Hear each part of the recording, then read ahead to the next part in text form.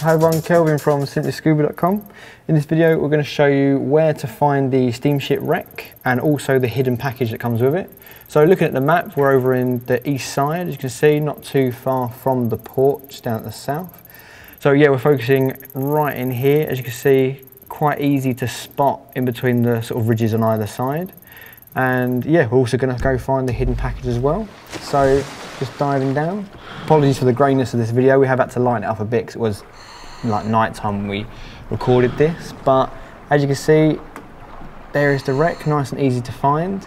It's sort of scattered quite a lot all over the place, but yeah, plenty to go and look at. You can go through all the little rooms and things and have a look.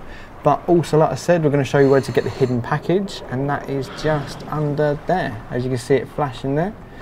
And nice and easy, pick that up, and $12,000. So yeah, it's quite a good place to go and grab that as well, and it does refresh, so as soon as you go up to land and drive away, you can come back a bit later and that will have respawned and you can get another $12,000.